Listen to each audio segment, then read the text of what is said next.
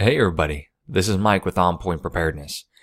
I am shocked once again to see something that is coming out in this world, and I think you're going to be shocked as well. Unfortunately, I woke up at 3 o'clock this morning just due to our baby, and so I checked a couple of my Facebook messages, and I had 3 separate messages concerning the same topic. The fact that after I had published this video about Pope, the most powerful man in history. It's a CNN series that started to air on March 11th. It glorifies the image of the Pope and furthers his publicity. Less than 24 hours after this series started to air, you now have Pope Francis starring in his own full-featured film that will be in theaters, I guess nationwide, maybe even worldwide, come May 18th of this year. So, check this out.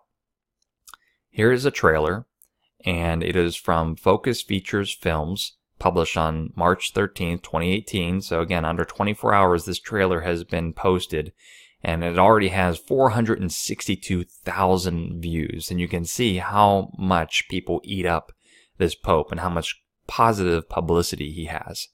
This is more of the same, where they are talking about no matter what divides us, his words unite us. Not the word, not the gospel, his words, the words of a man. And if you followed my channel and others like mine, you know that this Pope is increasingly being put on a pedestal for the world. My thoughts about it, as I mentioned in this video here, is that we are getting precipitously close to some type of end times events when this thing really gets started. It is almost palpable. You can taste it. And this man is being set in a position where the world will be in a lot of chaos and disorder. It is the ordo ab chaos that the elite love to glorify. And when this disorder and chaos comes and the Antichrist comes onto the scene and he does mysterious works and wonders, the world is going to be seeking for a religious and moral authority to help explain these things. And this man is serving sort of like as a John the Baptist for the Antichrist, an anti-John the Baptist, paving the way for this figure. And as I mentioned in my interviews with Lee and Joni, or when I went on with Tony at A Minute to Midnight and other channels, we feel this in our spirit. We feel like something is very, very close.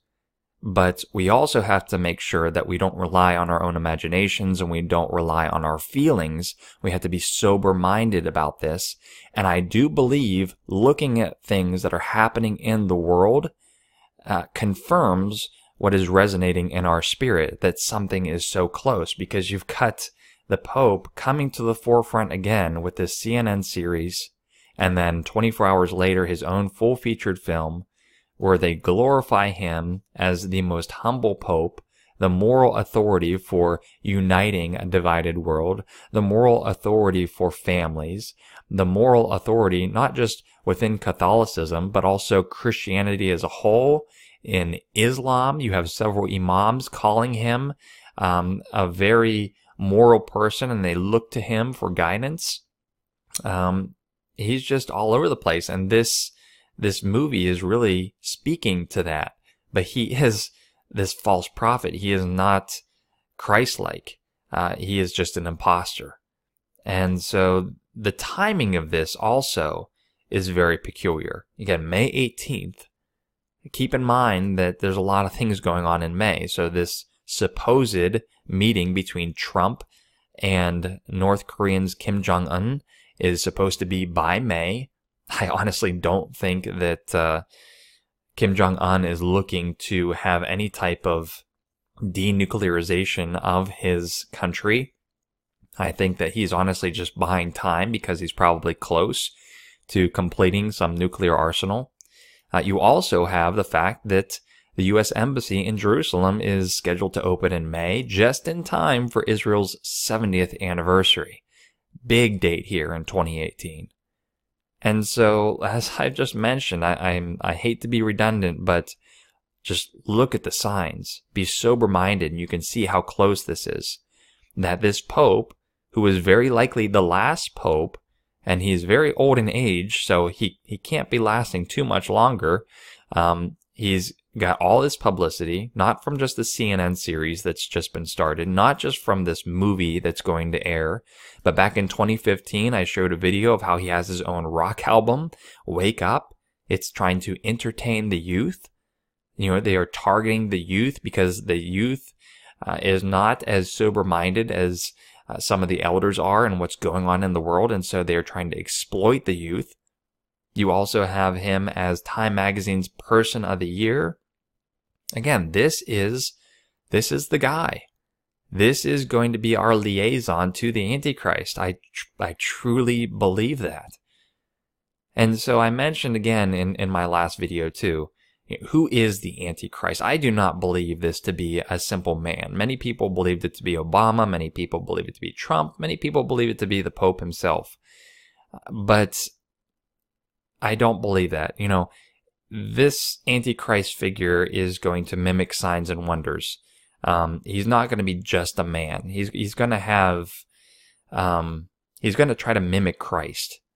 And so one of the theories, and again, it is just a theory concerning this alien deception, something that I've shown on my channel multiple times. I have this video here, what I did with creation.com, talking about the movie Alien Intrusion, the great deception of the end times. There is a ton of proof that these aliens are not from other worlds, that they are in fact demons from a different dimension posing as aliens.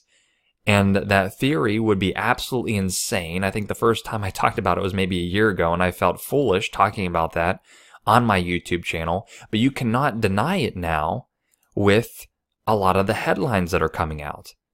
I mentioned in my last video yesterday of how there was more Pentagon footage that the DoD, I guess, released or was somehow leaked, where Navy pilots are discussing a UFO. The fact that there is some object that they're tracking that is going way faster than any other aircraft that they are aware of, trained observers, people that we trust to protect our country and fly planes with heavy munitions over U.S. cities. We trust them with that, but yet a lot of people don't trust them when they see this video and show them documenting UFOs. There is this video here from the Liberty Hound, and Tucker from Fox News actually had this individual, on the show, and they're actively talking about this, saying that we really need to consider the fact that UFOs do exist. The New York Times, or the New York Post, was the first worldwide news agency that actually released the second footage of military members in the U.S. documenting UFOs. There was another image beforehand.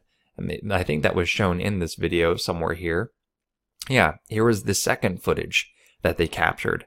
And this object has no heat signature, and it's not ionizing the atmosphere around it, but yet it's traveling at hypersonic speeds. And you can hear the audio from these pilots saying that they don't understand what the heck this is, and they're actually trying to determine if they need to shoot this down, if it's a security risk. And so you've got folks like Hillary Clinton and Bill Clinton talking about UFOs. You have things like the Pizzagate scandal and how some of those secretive emails were talking about disclosure events. You have the Pope even. I don't have all the articles pulled up here, but you can certainly look this up. The Pope, and at their Lucifer telescope, their director of that program talks about baptizing Brother Martian and talks about trying to find life on other planets and trying to spread the gospel to them. Again, it would be absolutely preposterous to talk about this theory of aliens being demonic deceivers unless unless you had all these resources, highly educated people, highly educated pilots, public figures, presidents, even some of the Apollo astronauts started coming out and talking about how they had witnessed some UFO activity. And the list goes on and on and on. Really high-profile people talking about UFOs and bringing it to the surface. And if you check out secular channels like Secure Team 10, which covers nothing but UFOs, and these people are looking at it from a worldly perspective, not from an end times perspective, they're saying that something is going on. They really believe that disclosure is sometime soon. And so we feel it in our spirit, and we see things with spiritual eyes. But we also have our worldly eyes, and we can see what the world is doing. They're all talking about this, and they're all talking about something big is going to happen, but they don't quite understand what it is that's about to come onto the scene. Now, the other thing that I want to touch on, in case you haven't seen this video of mine, I talk about how this pope is likely the last pope. There is the whole prophecy of Petrus Romanus.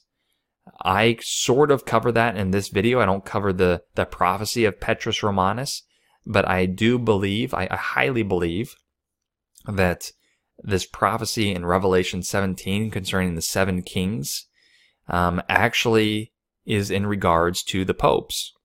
So I will put right over here in the right-hand corner of the screen, I'll put a card that you can click on in case you haven't seen this video from me. But Revelation 17 talks about 7 kings, and John says that 5 are fallen and 1 is.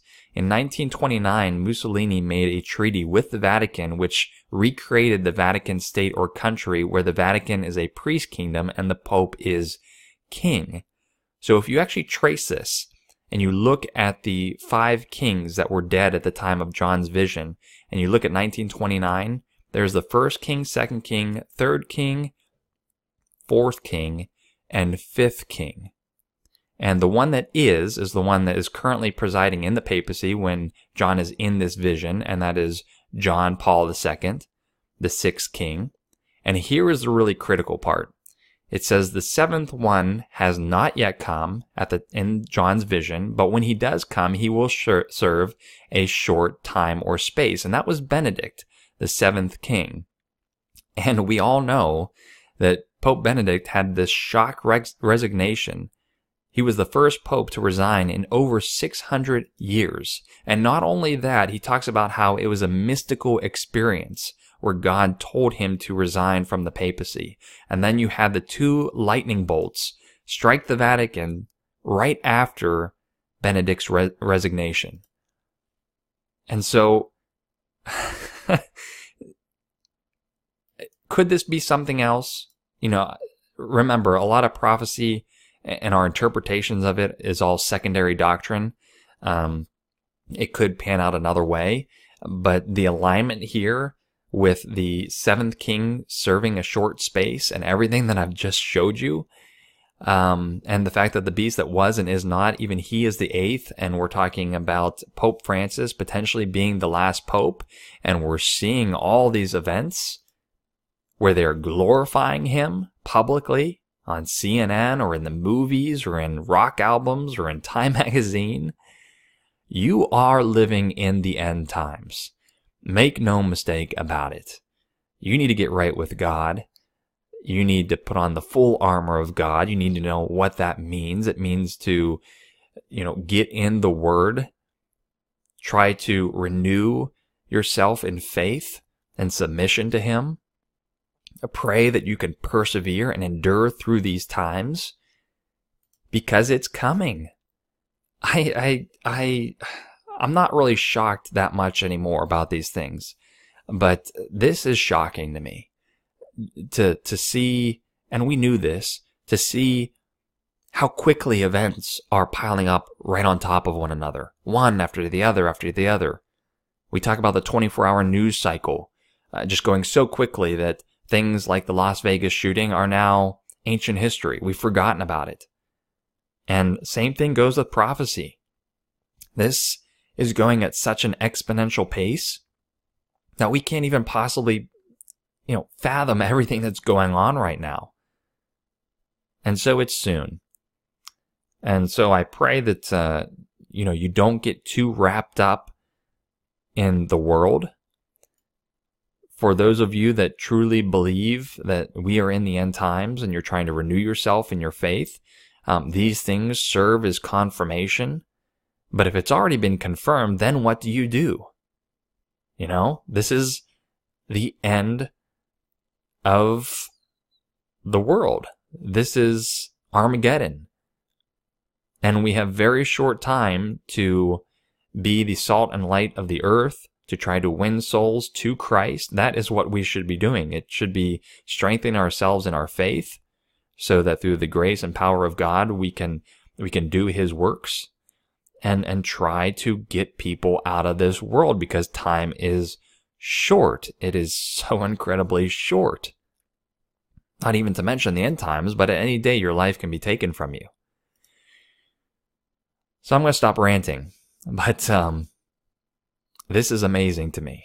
This is absolutely amazing to me, and it should be to you as well, just with how quickly things are happening. And it's March, and a lot of these things are due by May. We're not to be dogmatic about any particular date, but with the dates that I've been looking at, there's just a heck of a lot of coincidences for 2018.